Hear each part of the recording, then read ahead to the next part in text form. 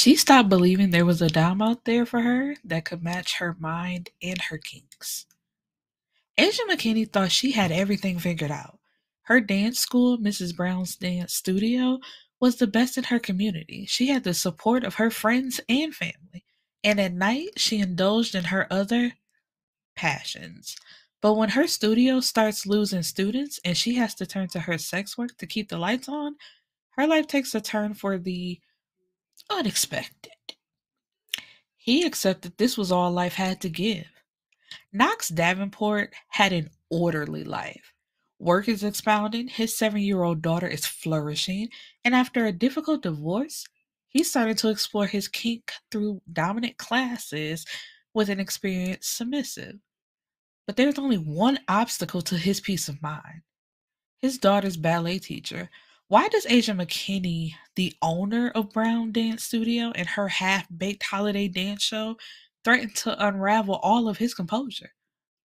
When Asia and Knox goals converge, will they let their past dictate their futures, or will they both bend to the needs of their heart? Hello, my beautiful people, and welcome back to the Bibliophile's Bookcase. I am your host, Erica the Bibliophile.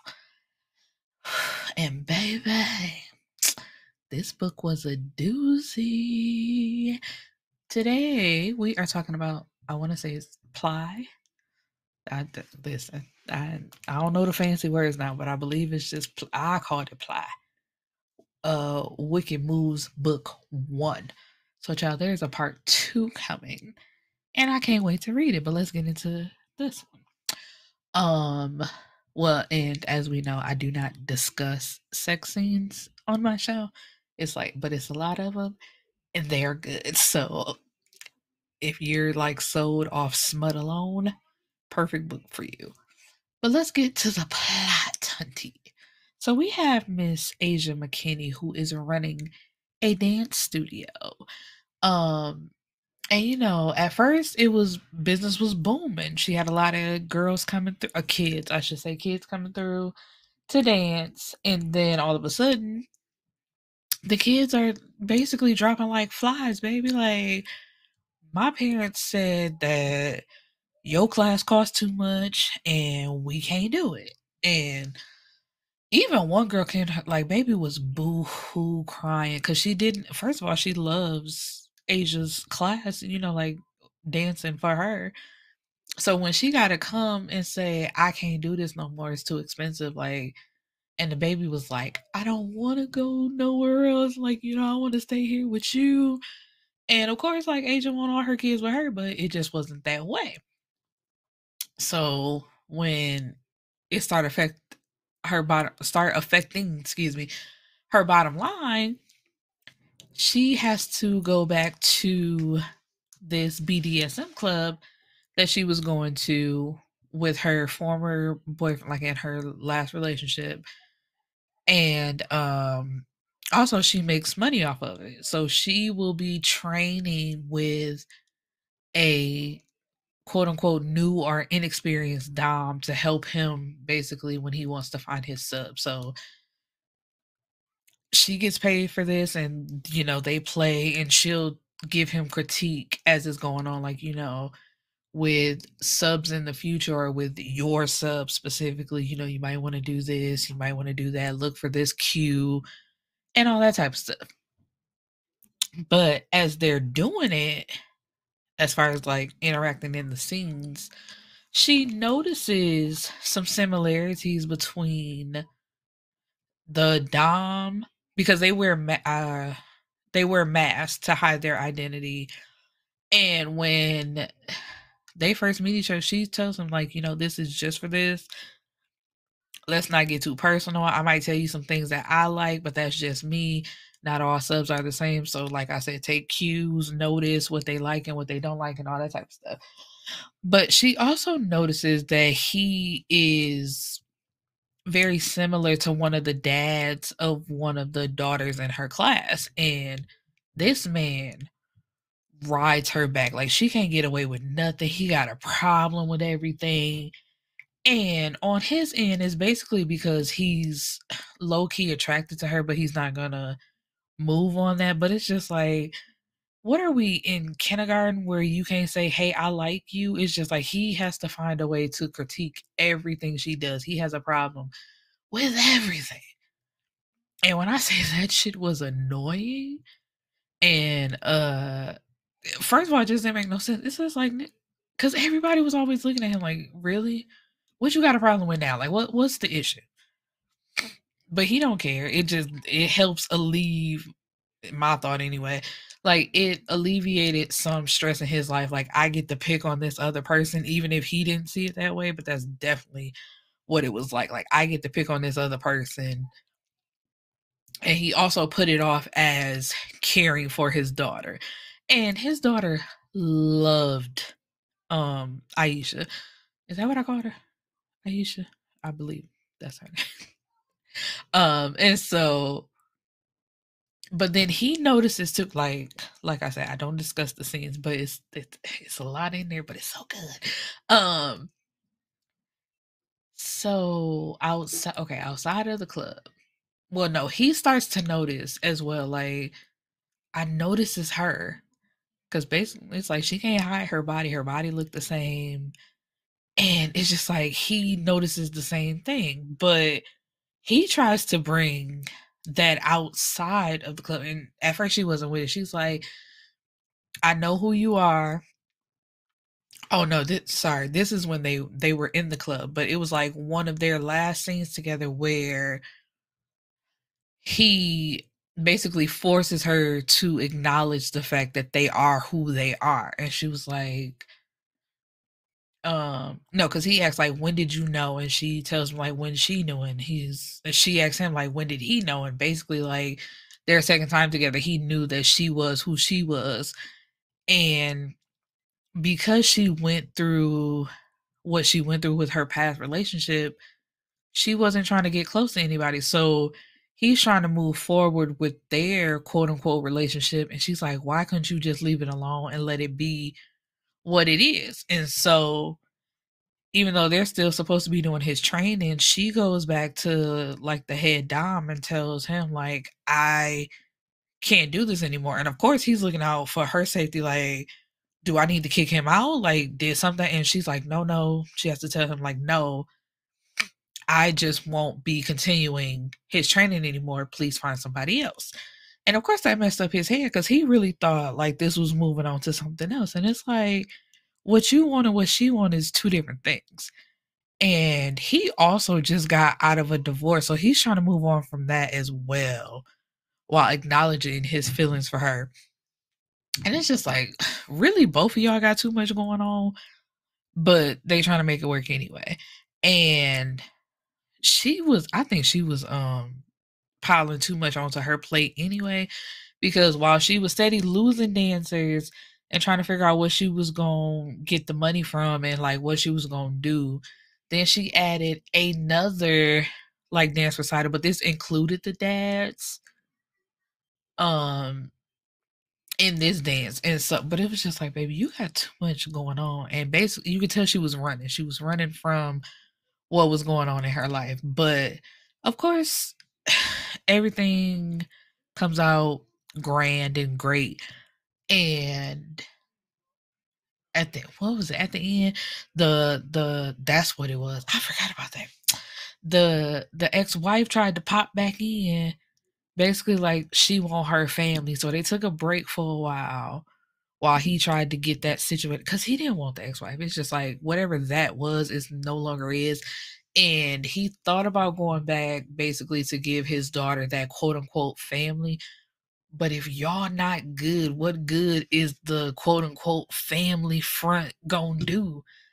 And I'm sorry, every time I have to say this, I just want somebody who has this ideology to explain to me how that works for y'all. And the ideology of a child needs to grow up with both parents in the household. The parents need to stay together. But it's like, if y'all hate each other guts and the child to see that, why should they have to grow up with that when they can grow up having a very happy childhood with you at your, like, mom at her house and dad at their house? Like, but if y'all miserable together, a kid should have to see that. Like, make that make sense. And I'm just like, this 2-parent household thing is just, it all goes back to putting on a front for the world. Like, I want the world to look at me and my family and say, wow, they got it together. They're a great couple with a great kid and whatever, or however many children you got, like whatever. It's all about how people perceive you instead of actually having a good relationship. Like, how does that make sense to y'all? So you don't really care about the kid being happy. You care about people's opinion of you. But anyway, in the end, he comes back to Aisha and they're finally making a go of their relationship. And she finds out, Aisha does, because she has like 2 friends supporting her throughout the whole book. You know, they got her back. They work at the studio with her. But it's like an old, what was she, high school? And I don't even know if she would call her a rival. It's like a girl she knew in high school basically came back home to steal her clients. Like, she was cutting corners and cutting down on the price for her school so they would leave Aisha's school just to come to her school. And so when Aisha got that information, she's like, girl, I will turn your ass in so fast. And the girl basically thought she had one up on her. Let me see. I should have had this pulled up already, but let me see if I can find the exact passage. So I can see what it is, because it's just like, girl, where the fuck did you come from? And what you hating for? Like, and I think they were both dancers in high school. That's kind of what it was. And the old high school, because I forgot her name, but it's not even important. But she's like, you always thought you was better, and when I'm the one that actually went on to do, she was like, in this video, she had done this type of thing, whatever. Like, basically, my life is better than yours. But somehow you're back here with a dance studio, like, in my business, like, in my way. Like, you ain't got nothing better to do with yourself. And basically, she didn't. So it's just like, what the fuck is going on? But anyway, in the end, because I don't want to drag this out, because it's not really like a long video, because like I said, it's more so, in my opinion, smut, and I enjoyed it. But it's also a beautiful read. I do want to acknowledge that. Okay, so here we go. So I thought I had it. So if you decide, okay, so here we go. So her friend, one of her friends, Mila. So I'm gonna read it because we going back to high school girl. So where we at? Mila walked in and gave me a wide-eyed look that had me shifting focus. What? Girl, guess what I just found out? But the chime went off again. So Mila had came into the studio and said that, and then the chime went off again, and a storm of blonde braids, pink clothing, and strong perfume hit me. Roxanne? What was she doing at my studio? I stared at Mila, who in turn gawked at Roxanne as if she just sprouted out through the floor. You bitch! She spat, pointing at me as if I was the source of all her ills. You got that boyfriend of yours to fuck me over. I hope you're happy. All that talk about being glad for me and my future the other day at the groceries was bullshit, wasn't it? I have no clue what you're talking about. But my brain was one step ahead of my mouth, and the picture of what had happened these last months started gaining color. You always hated Aisha during our dance classes, and she never even did a thing to you. Sal accused, while hidden by the receptionist's desk. She wrote on her laptop, she did it. But you decided to mess with her livelihood, and now you're mad? Mila had recovered from her shock, and she squared up, a menacing expression directed at Roxanne. Fuck off. This does not involve you two. Oh, the poor sweet orphan always needed these two to defend her. Your boyfriend fucked me over. He kicked me out of my establishment. Now I need to find a new place, and with all the students leaving, I had to postpone my holiday show, which you had planned on the same day as hers, Mila said, and everything fell into place. Roxanne, why? I was nothing but kind to you back in the day. Oh, please. You were so full of yourself. I hated your fake ass self then. And I can't stand you now. But this wasn't about that. It was plain business. Your dancers are the best in the area, and I always get the best. And it's just like, girl, what the fuck? Anyway, but let's continue. But you aren't getting anything right now. My dancers are back at the studio, and you got kicked out of your studio and have no show. And you know the saddest part? You helped me level up. I was able to create scholarships out of this experience, and I created a new holiday show. And what do you have to show for all this? That's all right. I'm sure my cousin being all good to Knox and telling him my business will probably bring them back together. Oh, that's what it was. Roxanne was related to Knox's ex-wife, and that's how all this bullshit came back up. And so, um, she says, that's what I came here to say right now because of me. Knox is reconsidering custody and rethinking how his family dynamic should look. So it seems I still managed to fuck up your life. And she shrugged and smiled.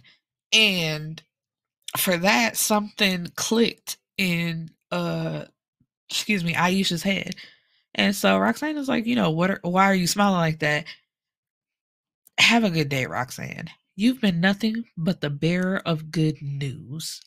Oh, and that anonymous email you sent me, we traced it to your account.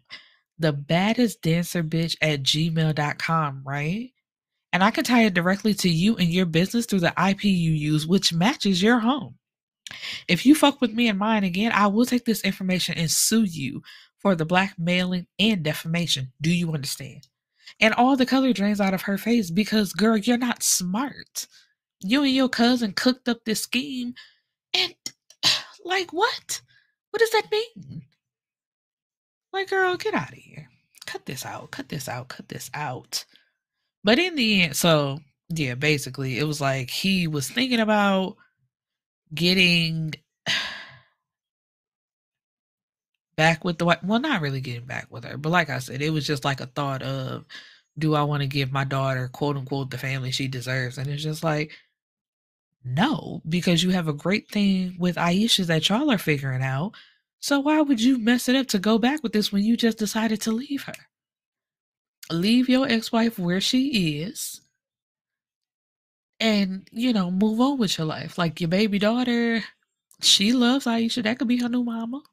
Or stepmama, at least, because the mama is still in the picture and we respect by your parents. So anyway, but at the end of the show is they had the guys like holding up signs, so she would read it and it says "Move in with us, Miss Mac." And so yeah, that's how it ends. She like, he want me to do what? He wants you to move in, baby.